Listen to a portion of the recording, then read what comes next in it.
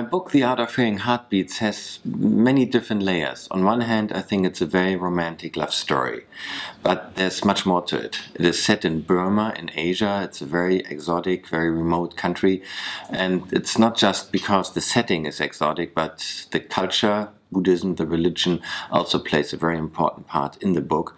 And then it is a search. There's a daughter, Julia Wynn. She's looking for her father, who had just disappeared, and she felt very close to him.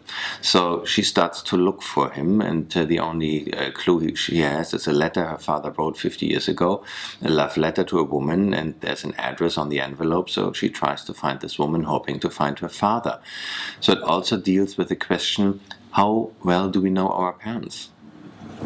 And she learns a lot about her father she didn't know, and at first she is shocked, but then in the end I think she feels probably closer than she ever did to him.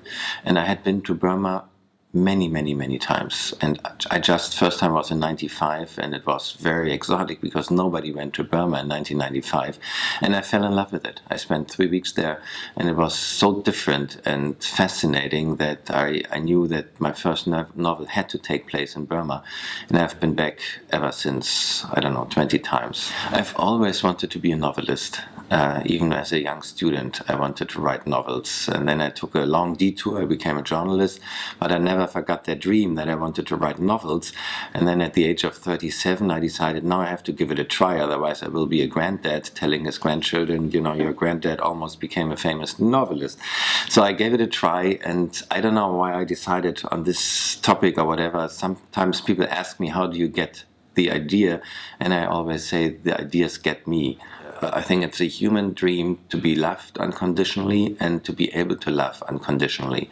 And for me as an author, that's fascinating. You write a novel and it becomes successful in your own language, but then it's translated, and now it's being translated in almost 30 languages.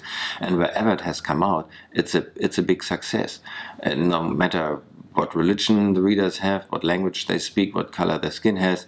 So it is something very universal, and that must be the universal theme of unconditional love.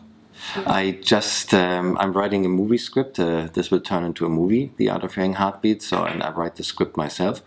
And then I also wrote 2 books on China, 2 novels. That will be a trilogy, so the 3rd book of the trilogy. And then I finished a sequel to this one, and there will be also a 3rd book on Burma and about Julia.